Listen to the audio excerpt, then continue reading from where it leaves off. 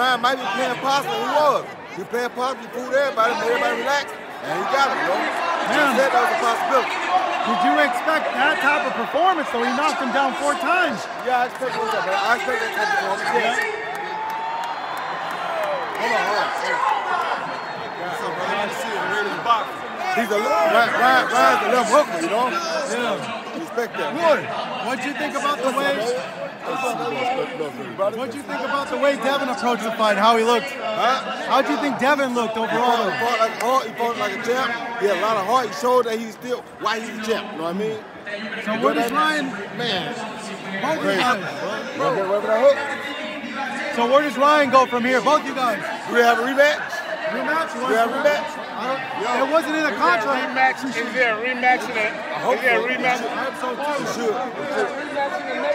I hope so.